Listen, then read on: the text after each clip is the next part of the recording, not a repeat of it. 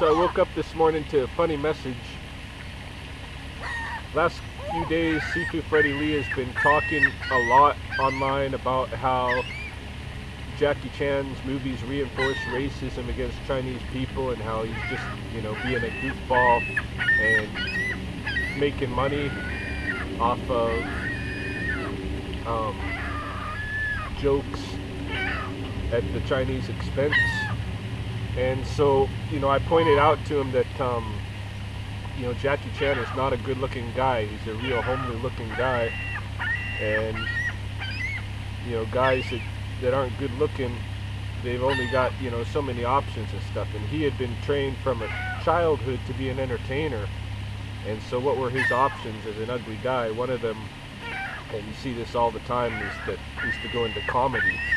People that don't look good and they want to be entertainers might go into comedy.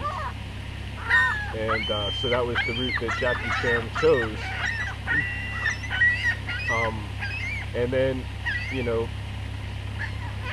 Sifu Freddy mentioned what I'd said in another of his videos, and then somebody who saw it came onto my YouTube channel and opened a video that had nothing to do with Jackie Chan and wrote a comment in there that if Jackie Chan's ugly, I'm uglier, or something like that. And to me, it's pretty funny because the whole reason I was able to identify with Jackie Chan is because I am not a good-looking guy, and I know what that's like, and I know what a difference that simple appearances can make in this world. When I was a kid growing up, I was really the ugly duckling. I mean, I'm still not a good-looking guy. I just get by, kind of average now at this point. But when I was a kid, man, I was the ugly duckling. I looked like, Butthead from Beavis and Butthead. I had the big hair. I was skinny. I had, funny-looking face features. I had braces on my face. I had big old thick glasses, and I had all homemade clothes. Like, I'm really happy today to have clothes like this, even a nice golf shirt. When I grew up, I had these golf shirts my mom made, and the collar was like, it was huge, and everybody else's shirt had those little alligators, but my alligator was like, it's like 2 inches long. It was ridiculous. Now, at the time I was kind of humiliated to have those homemade clothes. Now, looking back at it, I think my mom was awesome for homemaking all of our clothes. But, any case, at that time, when I was getting to be a teenager and stuff, all these things were major drawbacks to me. I couldn't get a girlfriend, and I wasn't really popular and all this stuff because I was ugly. And then when I turned 16, my parents did me a huge gift, and they got my braces taken off. They bought me contact lenses. They got me, regular haircut. They gave me $300 and let me go to the mall and buy real clothes, and they got me a car. And just like that, I mean, like literally like that, within 1 week, my life totally changed around. And it had nothing to do with who I am as a person. It had everything to do with simple appearances. I was ugly, and then I was able to look normal, and just like that, I had girlfriends. I was becoming more popular, and that year, I don't even know how many girlfriends I had. I had a bunch of different girlfriends that year. So that's the difference that appearances can make, and I know what that's like. So when I see Jackie Chan and what he's doing, I can identify with him and why he chose the path that he chose.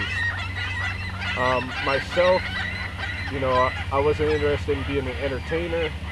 If I was, maybe I would have went into comedy. But you know, what I went into was academics, which is another kind of field that ugly people can go into. Ugly people go into academics because it doesn't take looks to write a good paper, you know.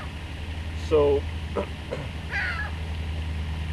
you know, people's looks make a huge difference in this world, you know, bigger than people would want to admit.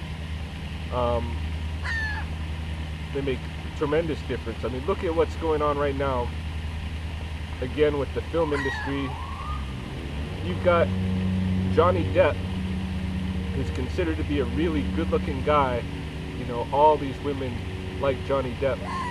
And he's done this film where he's, you know, he's playing Tonto from the Lone Ranger, and he's dressed up like a fucking idiot, all painted and has this big crow on his head. I mean, even the original Tonto was a better Tonto than Johnny Depp, because he didn't portray natives in that, you know, in that way. Johnny Depp has taken racism in film, contemporary racism in film, to totally new heights with his portrayal of Tonto.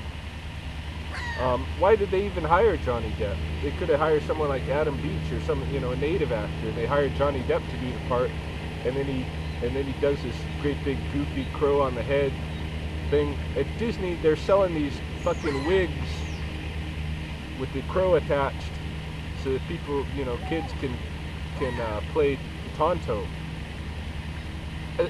It's tremendously racist, but he can get away with it because he's good-looking Johnny Depp. You know, there might be a little bit of flack that was thrown his way, but, you know, it's not going to sink his career because he's Johnny Depp, so he can get away with being a stupid racist, you know, like the biggest racist on film today. He can get away with that.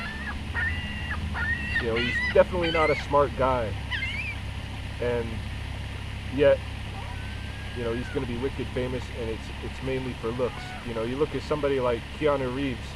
Keanu Reeves, you know, his acting, in my opinion, is terrible. Yet he's a good-looking guy, so he can get some roles. He got pretty famous. You know, the appearances make a world of difference. So that's all I was saying with Johnny Depp. Somebody wants to point out that I'm ugly, I'll just agree with them. You know, that's all there is to say, because I know what it's like to be the ugly guy, and I don't mind that that's pointed out. Kudos for you, dude.